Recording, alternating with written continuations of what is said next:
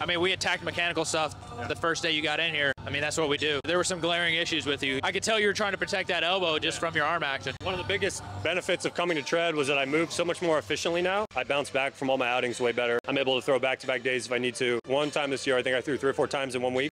In game, I've never done that before. I've always been a guy that takes a long time to recover after outings. In junior college, before all my injuries, it was like I would throw 100 pitches on Saturday, wouldn't even touch a ball until Tuesday, Wednesday. I would throw like 5-10 pitches super light on Thursday and then rest up for Saturday again and do the same thing. So it's literally like I'd play catch 2-3 times a week because my arm hurt too bad to do it the other days. It seems like you've always been like a pretty high volume guy in general, like during the off season. Yeah. That was something I was a little unsure about when you first got here. But once we fixed those mechanical issues, that volume no longer becomes as heavy on your body. I think it worked out pretty well.